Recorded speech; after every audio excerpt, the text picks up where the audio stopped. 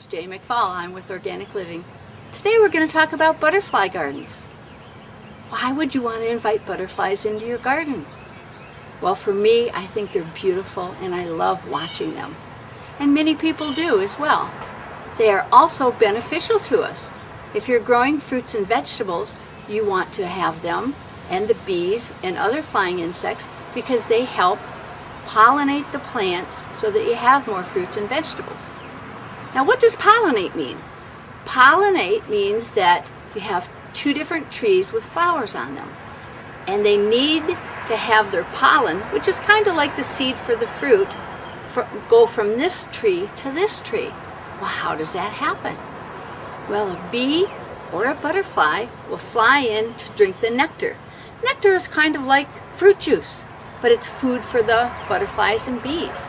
So they go in here to get their drink and eat their food, and some of the pollen from that flower sticks to their arms and legs and backs. Then the butterfly or the bee flies over to this tree and gets a drink, and some of that pollen stays on that flower. Then those flowers can develop into whatever fruit, apples, peaches, tomatoes, cucumbers, and then you have your food. So they are beneficial, and don't be afraid when bees come, because the bees are not there to sting you. They're not there to do anything but help pollinate your plants. And then they also make honey, which we all love. So what I'm going to do is talk to you today about different ways to attract butterflies into your garden. You're going to want to have plants that they can drink the nectar out of, and they also want to have what is called a host plant, which is the plant that adult butterfly will lay their eggs on, and the caterpillars will eat it.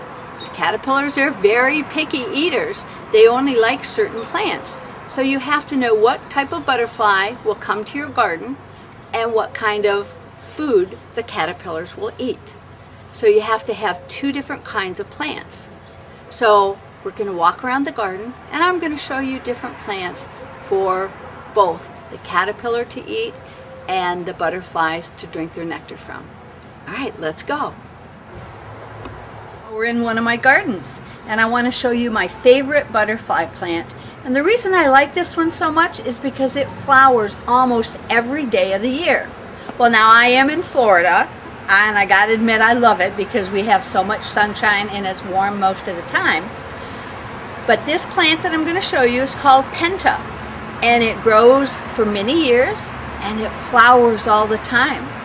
So that means I can have butterflies come in and eat every day of the year.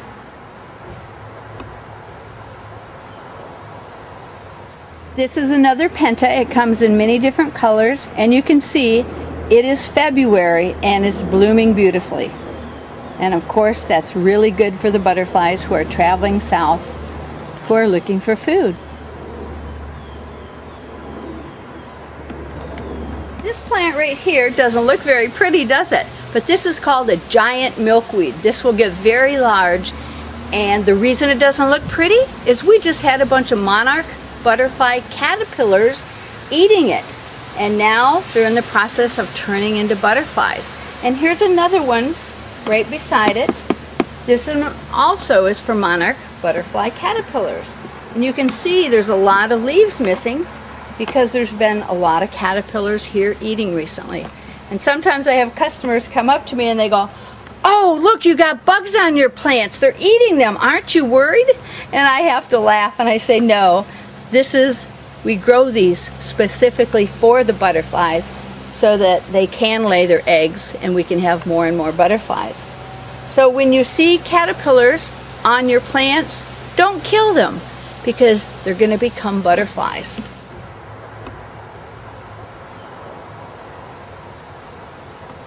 So this plant is a passion fruit vine.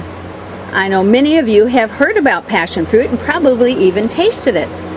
Well, did you know that the leaves are particularly delicious to not only the black swallowtail, but the Gulf fritillary? And these caterpillars that you're looking at are the Gulf fritillary caterpillars. So you can see that they're enjoying it very much.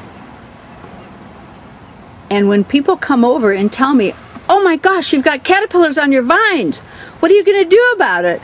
I just have to laugh and explain to them that I have these plants for the caterpillars.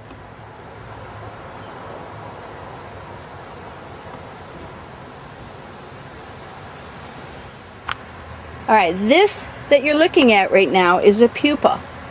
What happens is the caterpillar has been eating on this plant, which we call a host plant because it's the plant that the butterfly caterpillar will eat. And then it spins the chrysalis and it's inside of there turning into a butterfly. And when it's done, it will break out of this chrysalis, dry its wings off, and then fly away. Isn't that beautiful? All right, now we're going to go look at another plant.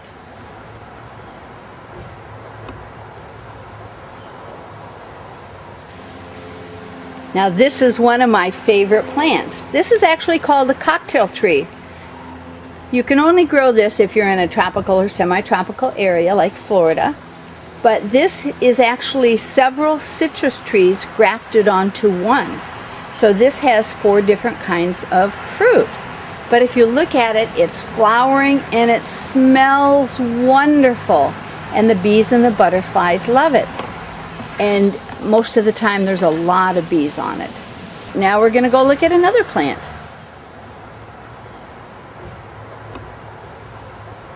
Now we're in another one of my gardens. You can notice that this is arugula and it's flowering. Well, that provides nectar for the butterflies.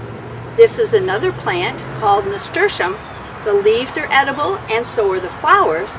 And it also supplies food for bees, butterflies, and hummingbirds.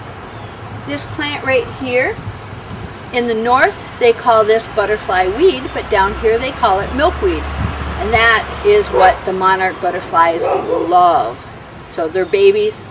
That's why we have so many of these here. It's for the caterpillars to eat. Alright, so we're going to go to another area now. This plant is called the blue sky vine. The butterflies love it. It actually helps with hummingbirds because it's got the big long neck. Bees love it and it's very beautiful.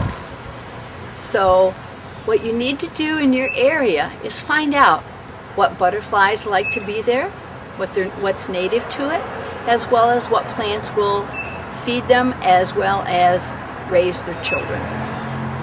You can do that by checking on the website or going to your local cooperative extension service.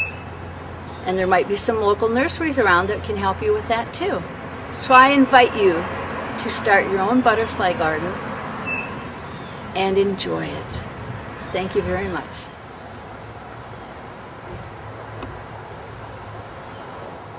I invite all of you who either live local or come down to visit to come to Dunedin and visit my garden center. The address is 601 Patricia Avenue, Dunedin, Florida 34698.